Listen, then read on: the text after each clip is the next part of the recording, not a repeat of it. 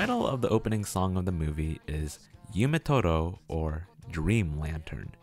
But curiously, neither the words dream or lantern appear at all in the lyrics of the song. They don't appear in the English translation, and the phrases yume or toro also don't appear at all in the Japanese translation either.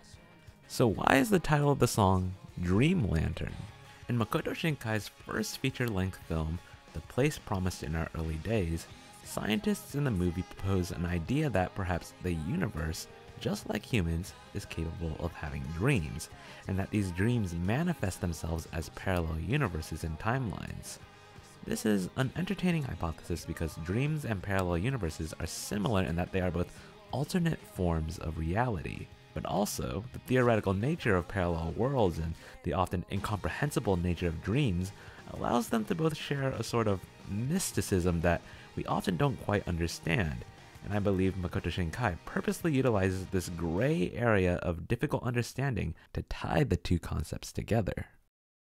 12 years after directing The Place Promised in Our Early Days, Shinkai revisits the same idea of entangling dreams and parallel worlds together in Kimi no Na wa, because Taki and Mitsuha exist on two separate timelines which they visit in their dreams. Dreams are popular narrative devices because they represent a state of mind that is within our reality, but at the same time is also quite different from our reality. This quasi-state of semi-reality often allows writers like Makoto Shinkai to use dreams as an in-between state between our reality and more otherworldly, supernatural, or spiritual forms of reality. It's the same reason why Twilight is also used so prominently in Kimi no Na wa. Twilight is an in-between state that is neither night nor day, and is thus another perfect metaphor for this intermediary through which we can touch upon and enter the spiritual world, while still being in the real world. Even the Japanese word used for twilight itself has a dimorphous state of being. In Japanese, twilight is written with these kanji and is pronounced as tasokare. But a more archaic kanji spelling of twilight would be like this, also pronounced tasokare. But instead of just being translated as twilight, this form of tasokare can also be translated as who is that?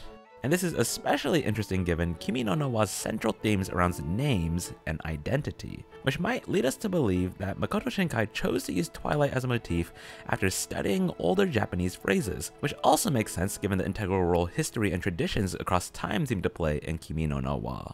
In fact, it is believed that twilight and who is that share a common spelling because during the onset of twilight, when light begins to fade into dusk, or conversely, when light is just beginning to emanate into dawn, during this transitional period, it might be difficult to make out the countenance of someone's face whose shape you might be able to make out but can't see entirely clearly.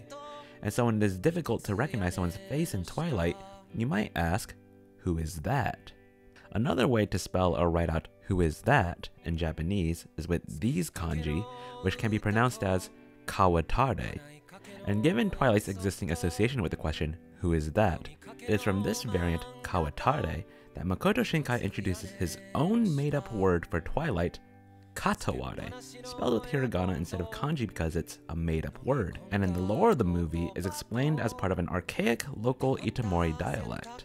It's interesting how a word can have two different identities, much like how Taki and Mitsuha share two different identities in the same body throughout the movie. It makes you think, what does the question, who are you, really mean?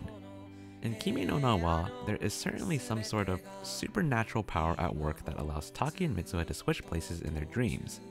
But I do enjoy the fact that this power is never given any name or form, and that its presence can only be felt in the naturally occurring mediums of dreams and twilight.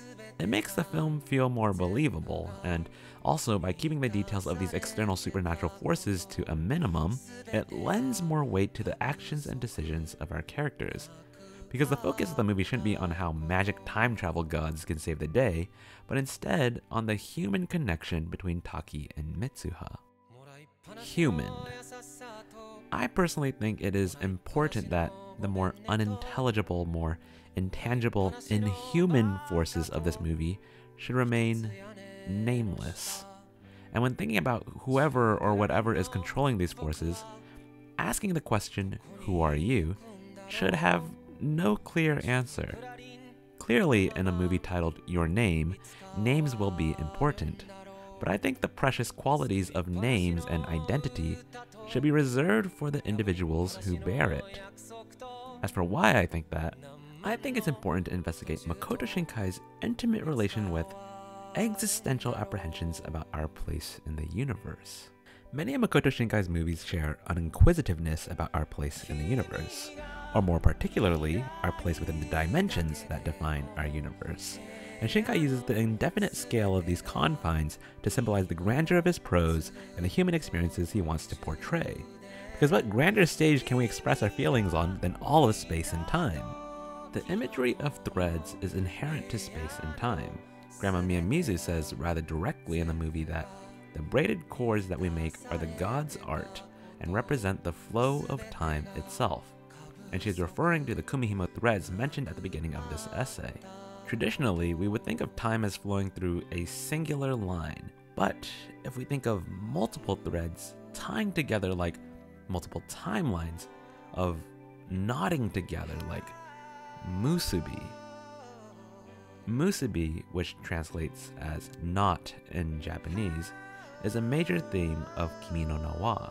It is believed to derive from whatever powers that guide many of the events of the film, and is described by Grandma Miyamizu as, "Musubi is the old way of calling the local guardian god. This word has profound meaning. Tying thread is Musubi. Connecting people is Musubi. The flow of time is Musubi. These are all the god's power. They converge and take shape. They twist, tangle, sometimes unravel, break, then connect again. Musubi. Knotting. That's time." It is quite unclear as to what Musubi actually means. Like, what the heck does it mean for something to be time? The words used to describe Musubi are quite abstract, and I believe it is because Makoto Shinkai is intentional in wanting to evoke primarily an emotional response from the audience when thinking about Musubi, rather than give a literal evaluation. It would probably be too difficult for Makoto Shinkai, Grandma Miyamizu, or anybody to concretely define what Musubi actually is, and to do so might even lessen its power, since, similar to the ambiguity of the opening and closing monologues, the vagueness of Musubi allows the audience to fill in the unknown with their most personally affecting meaning. If I had to describe how I envision Musubi, I believe Musubi represents something grand in scope beyond our understanding, but it also represents how, on a fundamental level, people can be connected, even if they are on different timelines, even if they are separated by the furthest reaches of space. There is still an underlying fragility since threads can still unravel and break, but even so, humans can still be connected on a fundamental level under even the most dire conditions through this perhaps spiritual bond that is represented by Musubi. And while it is difficult to explain what this bond actually is or how it works, maybe it represents the prevalence of emotions over parameters of the universe. Regardless of what it actually is, it does explain how, despite a preponderance of odds, Taki and Mitsuha are able to find each other at the end of the movie, because they were still connected by Musubi. But yes, Musubi are a core element in Kimi no Na wa's themes. They represent some greater meaning Makoto Shinkai wants to explore regarding the connection and separation and then possible reconnection of people.